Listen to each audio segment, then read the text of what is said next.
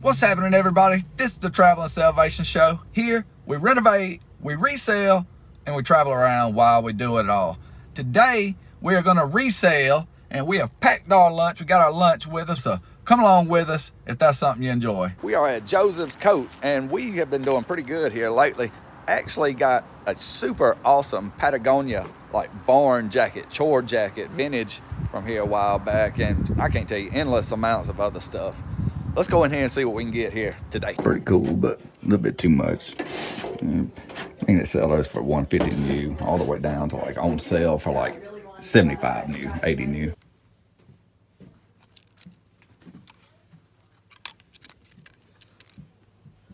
All right, I'm debating on getting these. These are vintage, made in the USA, button fly, Levi. I can't tell if these are white or acid wash or they've been bleached, but the tag is missing. Ugh, I hate that. But they are made in USA, they are vintage, and they're only $4, so I may go ahead and pick them up. Not a huge score here, but the numbers are really good. There's 30 listed and 55 sold. These lacrosse gloves, get them for $4, sell them for like 25 or 30, so we'll pick them up for sure. Pick one more thing up on the way out, and it is this odd. I don't want to touch it because some of them rackets, and this one does too. Gets that black stuff on it, on your hands. You never get it off. It sticks to everything. But look at the size of that racket. You can't see it in the camera, but it's really wide, and then goes really thin up here.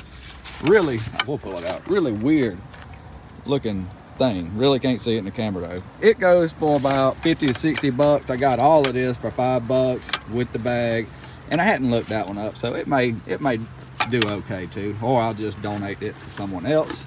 And then Rebecca got Chick-fil-A travel mug. It's from the grand opening of a Chick-fil-A. I got it for 50 cents. I could get 15 for it.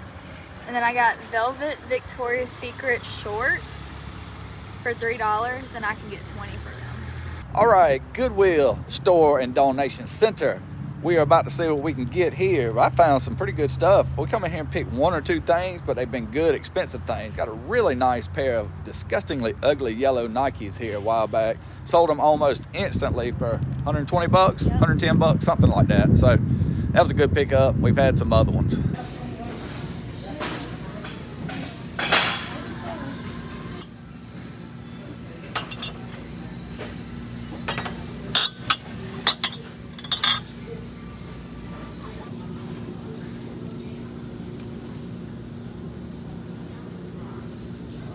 All right, I found one thing in there that was worth buying, really high sales rate. I don't even know what it was, some type of Sony electronic.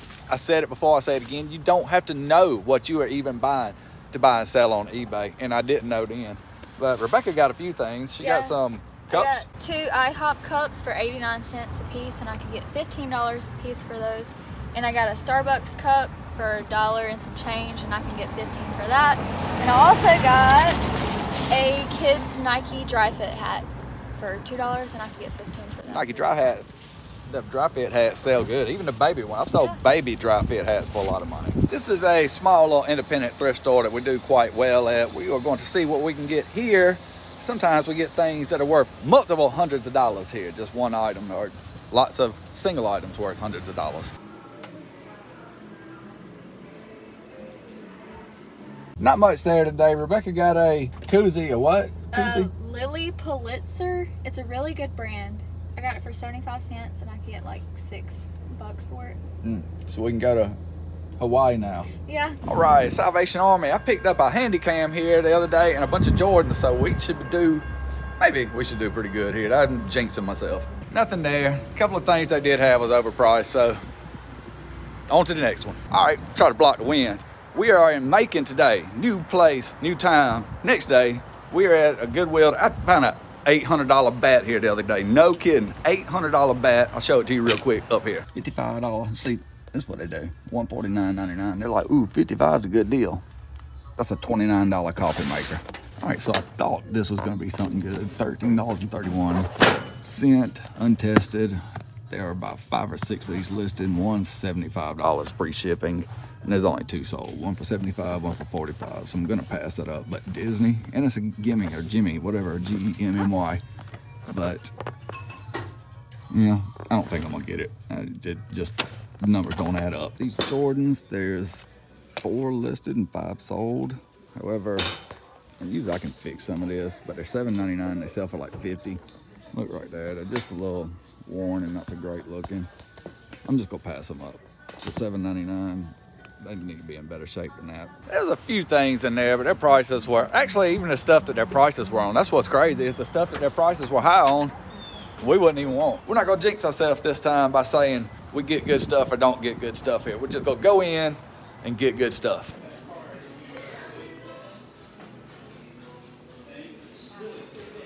So as soon as we walked in there, I saw an old dude carrying a DVD VCR Magnavox, a Magnavox DVD VCR combo, and I knew they went my 60 to 100 bucks. What'd you get?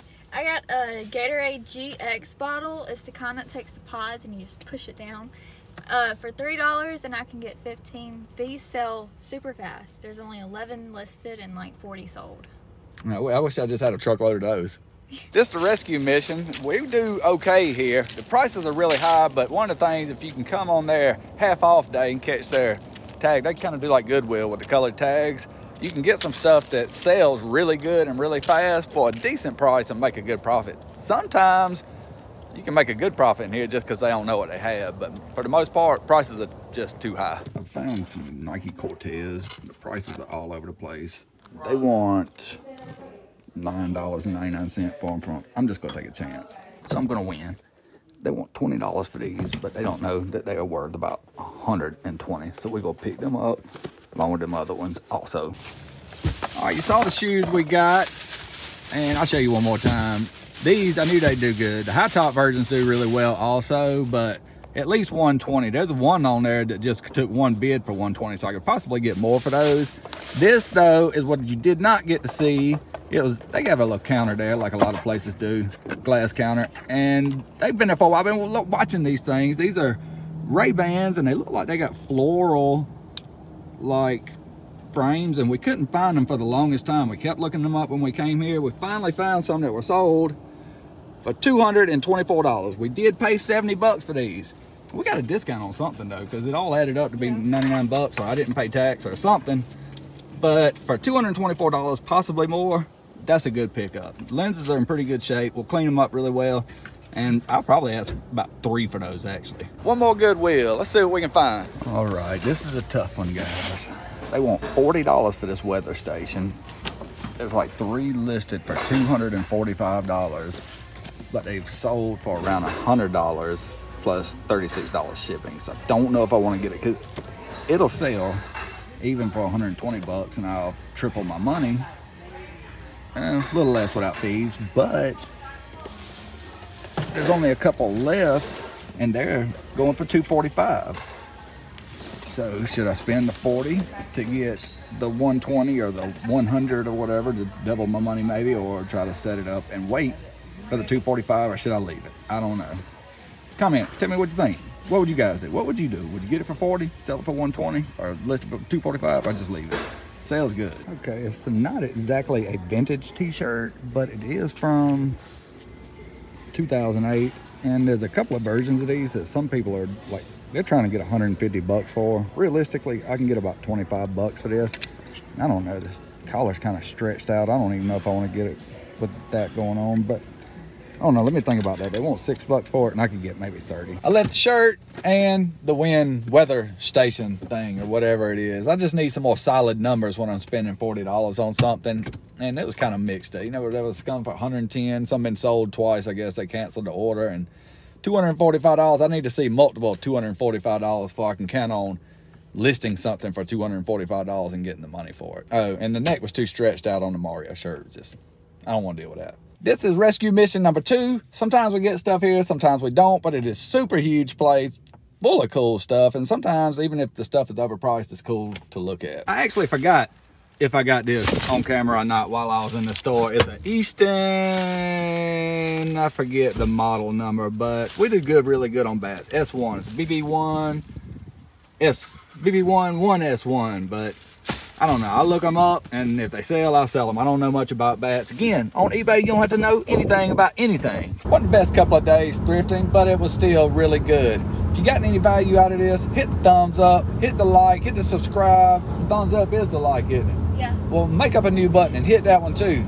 Go to our website, hit all the buttons over there. You can go to our eBay store, you can buy something from there, or you can go and hit the Amazon link, buy some really expensive stuff there, and we'll get some money off of that. That's a good way to support the channel if you don't want to just fork up some money or send us a new set of motorhome tires or something, whatever like that. You don't want to do that, just go buy something, hit the Amazon button. Till the next time, people,